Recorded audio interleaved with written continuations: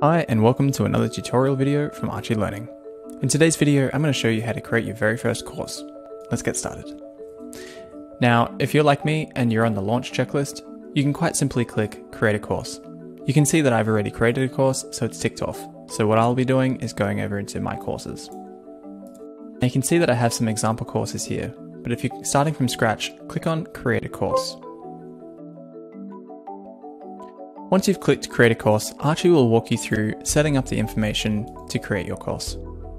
First things first, you'll want to put in a bit of information about your course name, a quick summary, course information, what category it sits under, and an image for your course cover. Once you've filled out this section, click on Continue or Save Changes. Next, you'll want to build your curriculum. Now, your curriculum is pretty self-explanatory, but it's effectively the structure of how your course is built. This is where all your course information will be, all your course content, videos, quizzes, exams, and even video games. What you'll want to do is, when you first start out, you'll be given a blank page. I have an example here for one class, and I can expand it out. And you can see that I've got a few lessons inside of this. The way that it works is that you have classes, and then you have lessons. You can also move your lessons and create as many as you need. For example, if I wanted to move this What is Archy Learning lesson to the top, quite simply click and drag it and drop it. You can see, for example, I've got final exam, and that should be at the end. So I'll click it, drag it, and drop it. Once you're happy with the structure of your lessons, you can click Save and Continue. Populating your lessons is very straightforward. Quite simply expand the lesson, and Archy will have 5 elements that you can create and pull into the lesson. In this example, I have a video that I've self-hosted and dragged it into this section, or you can embed it using YouTube or Vimeo. And I've got a text area. If I'd prefer to have the text area above the video, for example, again, you can click and drag, and you can see that you can move the structure of the lessons around. If you'd like to add a different element to your course, maybe an exam or a quiz, click on this orange button, and you'll be given the option to select quiz, exam, game, or maybe another lesson. I'm going to select quiz.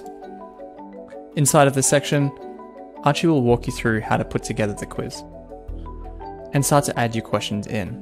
You can add as many questions in before you populate them, so you can kind of see from a bird's eye view how your quiz is looking.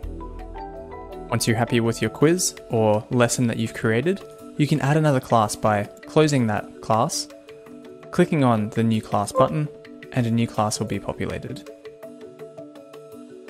Once you're happy with how your curriculum is looking and you're ready to get started, you can move on to pricing. Now, in your pricing section, you can sell your course as a free course, a one-time payment, or a subscription. For one-time or subscription pricing, if you haven't set up a payment processor, we have another video to walk you through how to do that. Moving on, we're going to move into pages. Now, Archy will give you 2 default pages, a sales page and a thank you page. You can edit them as is, or you can preview how they look as default. However, I'd really recommend you jump in and start to edit them. We have another video on how to edit your sales pages and thank you pages. Once you're happy with these 2 pages, click into course settings. Inside of course settings, you have a few different options as to how your students will engage with your product. Whether or not you want comments, you can turn that on and off.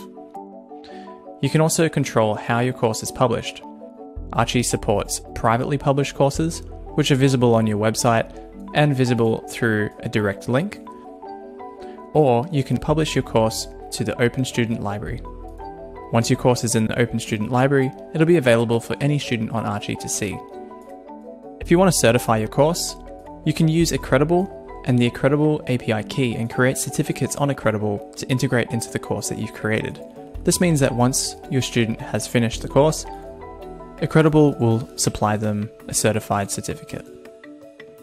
Once you're happy with your settings, click on Save Changes. And that about wraps up today's video.